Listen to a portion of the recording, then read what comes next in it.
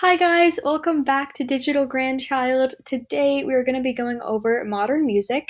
So I thought it would be helpful to go over 5 different artists, go over how they got their prominence, what they sound like, so you guys can get more familiar with the voices that you are hearing on the radio today. Let's start off with Taylor Swift. Now, Taylor Swift is a personal favorite of mine. I absolutely love her music. So she got her start in country music. Her first album was released in 2006 and it was purely country. But as she kind of progressed throughout her career, she began to gain more of a pop sound. So her first purely pop sounding album was titled 1989 and it was released in 2014. And one song you might recognize from that album is Shake It Off. It was super popular. I'm sure you guys have heard it. And now she's into her more acoustic era.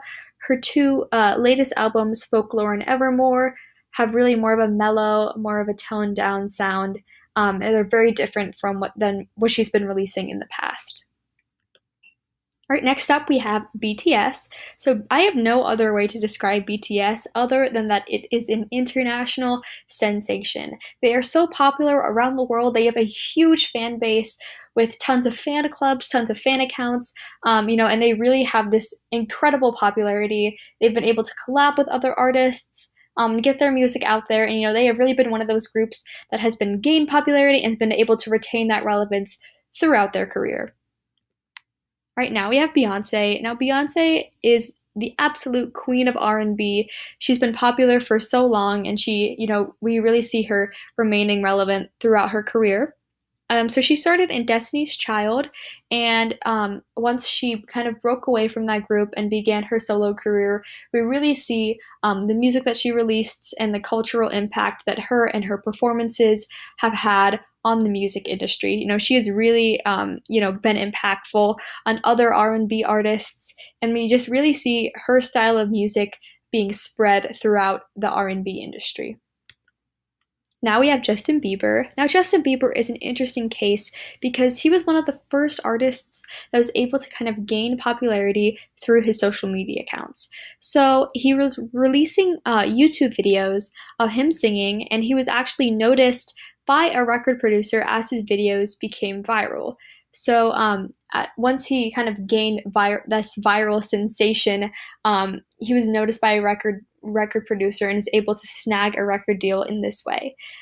So it's kind of amazing how he has had this start with no industry connections, but has been able to become the pop star that he is today, constantly topping the charts and constantly collabing with super famous artists, and kind of really, really remaining relevant since the beginning of his career when he was just 13 years old. So it's really amazing to see kind of his journey and his success story, because I think it's super unique and super interesting to kind of talk about and analyze. All right, finally, we have Ariana Grande. Now, Ariana Grande is another one of my personal faves. I absolutely love her music. She's a vocal powerhouse, and she got her start on a TV show called Victorious on Nickelodeon. She played Kat, and since the TV show centers around a performing arts school, she was able to kind of showcase her voice a little bit, but only once she started releasing albums that we are able to fully realize the extent of her vocal talent. She is absolutely outstanding. She's a great performer and she is a great songwriter. She writes almost all of her songs, and she's constantly working with other artists. She's constantly producing hits, and she's constantly, impacting the pop industry as we see it today. So she is, just incredibly relevant and an incredible artist. All right, that wraps up our episode of Digital Grandchild. I really hope you guys enjoyed, and I really hope that you guys learned something, and I also really hope that you guys will join us next time for our next episode of Digital Grandchild. Thank you guys so much. See you next time.